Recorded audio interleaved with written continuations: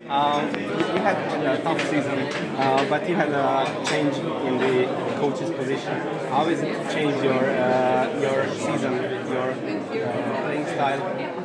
I think we didn't change our playing style totally, but I think we have come with a lot of ideas, and it's very clear what we want. And he come in to try to do some small things right away to make it very fast because he didn't have so much time.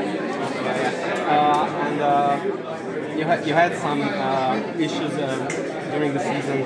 How do you get through these issues? We work a lot together as a team, both with the coaches and with the girls, and we try to find out what we can change to be better, and sticking together and finding a way forward. And it's never a point to look back and forth, but trying to find a way to improve.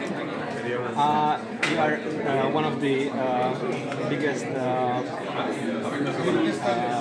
favorites for this Final Four. You won several times before.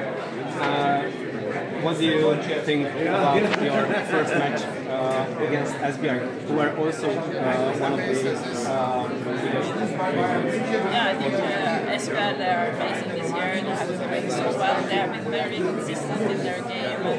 I think they are in their best shape they ever have been in, and this of course means that we also have to be better than we have been before when we beat them. So we have to step up our game, and we have to do everything we can to stop them, and that's the Do you have something extra in tactics to be prepared for them? We have a lot of extra. We try to speak about everything. Yeah, we have a lot of analysis, and also we have been in Norwegian, Danish girls also in Danish. We have a lot of inside information, and we try to make this as best as we can, but they also do the same. So it's about taking advantage of that. Thank you so much.